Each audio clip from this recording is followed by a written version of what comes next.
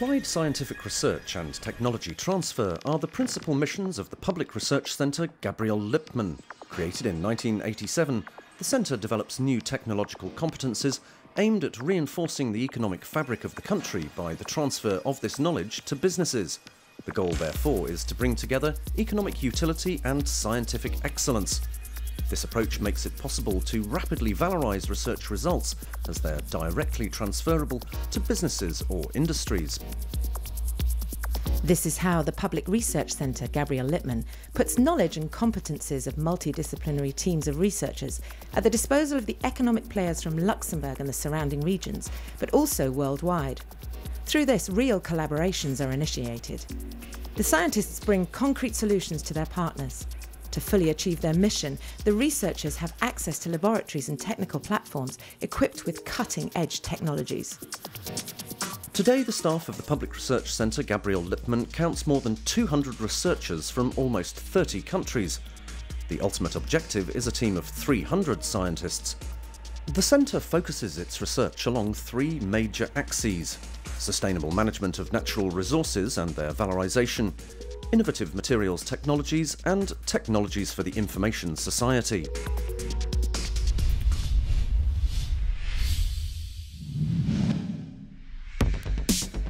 Materials science is today at the heart of industrial innovation.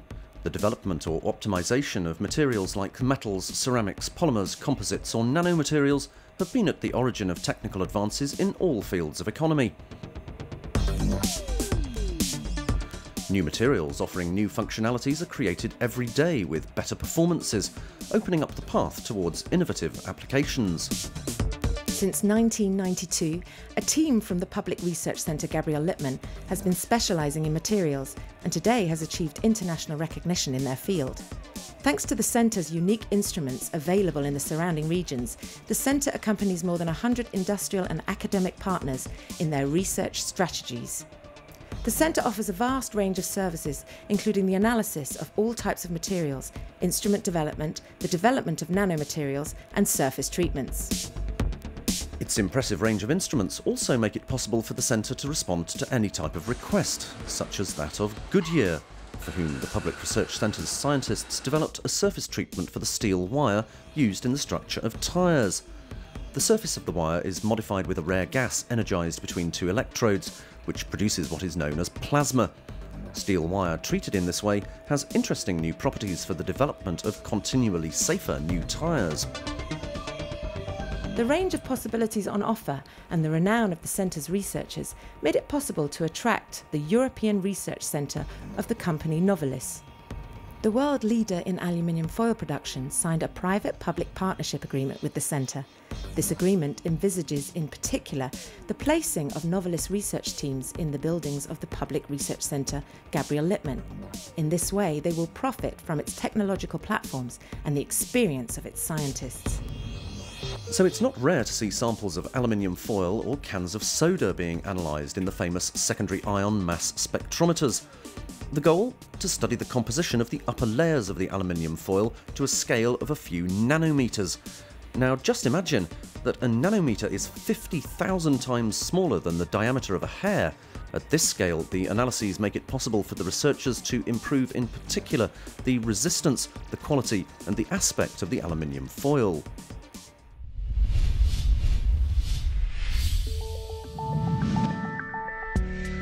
The sustainable management of natural resources and their valorisation has constituted one of the pillars of the centre since its creation.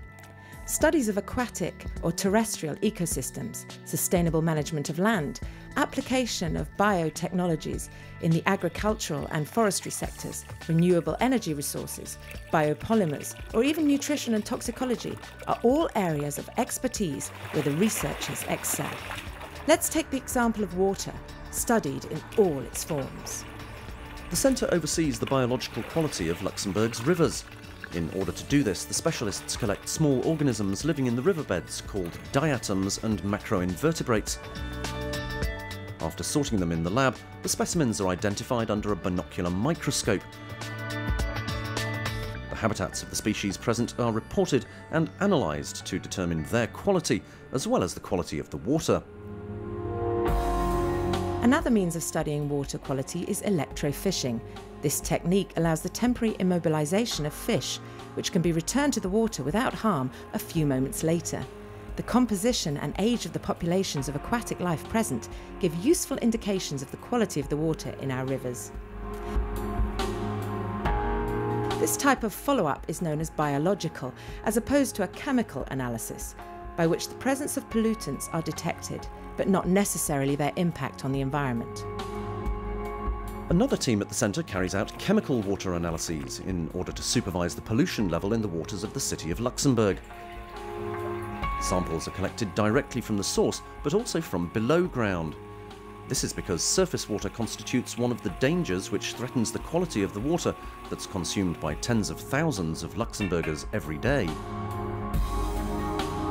This water seeps through the earth to join the groundwater, mixing with the substances they meet on their journey. As a result of these analyses of groundwater, the scientists can suggest a plan of action to the farmers who work the ground on the surface, so they can modify, for example, the type of fertiliser used, so as not to deteriorate the quality of the water source. In addition to the water quality of the country, the Public Research Centre Gabriel Lippmann also supervises its quantity. To achieve this, the centre has a vast network of measuring devices distributed across Luxembourg's entire river network. This equipment makes it possible to know specifically in real time the level and flow of the rivers. This enables analysts to anticipate and chart floods and zones at risk. In the field of the environment, water is obviously not the only concern of the teams at the Public Research Centre Gabriel Lippmann. Other economic actors in the area call upon the competences of the centre, such as, for example, Luxembourg wine producers. For years, the wine producers have fought against a defect in the aroma of wine that occurs during production, which comes from vines whose bunches have a very compact structure and which seems to be associated with the development of grey mould on the vines. This was studied in detail by the researchers from the centre, from the vineyard all the way to the laboratory. Various tests have been devised, aimed at developing a treatment of the vines which is likely to vary the compactness of the bunches during their development. This will therefore avoid or delay the appearance of the microorganisms responsible for this aroma defect. Since the end of the 20th century, the European states started to reduce their production of greenhouse effect gases. They started to massively subsidise alternative energies like biogas. Biomethanization units were installed, such as here in Kalen. They transform energy plants in a digester, a heated tank in which bacteria transform corn or sunflower seedlings into biogas. Scientists from the Public Research Centre Gabriel Lippmann supervise this process and give expert advice to help optimise production. In the neighbouring fields, the scientists cultivate various energy plants like corn, sunflower or sorghum in test areas to determine their potential in terms of production of biogas. The biomass generated per hectare is measured. The goal is to find alternatives to corn, the culture of which causes effects such as soil erosion. In their laboratory, the researchers meticulously study the potential of biogas production of various food plants, but also waste from forage plants and waste resulting from the agricultural sector or food industries. The biogas produced by the work of the bacteria is recovered in special bags. The researchers can then measure the volume as well as the CO2 and methane rates released. In this way, they determine the effectiveness of the various plants or waste and can optimise the production of biogas.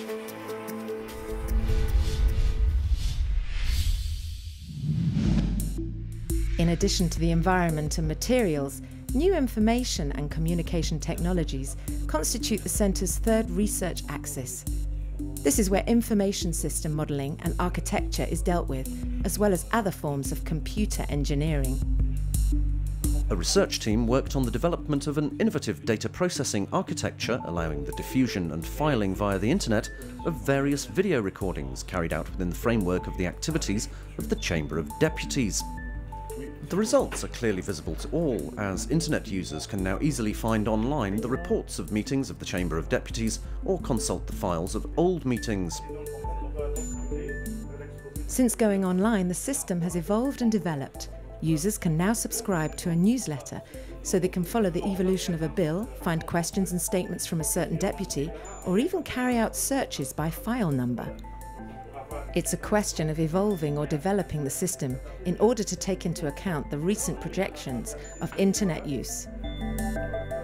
New functionalities such as the inclusion of video, podcasts, and taking into consideration the growing importance of smartphones makes it possible to interest the public even more in the parliamentary process and its fundamental role in the democratic system. For this project, as for all of the missions which are entrusted to the Centre, the Public Research Centre Gabriel Lippmann is at the forefront of research and technology. Today it has positioned itself as an effective actor, bringing made-to-measure solutions to its partners, combining socio-economic purpose and scientific excellence, an art in which the Public Research Centre Gabriel Lippmann excels.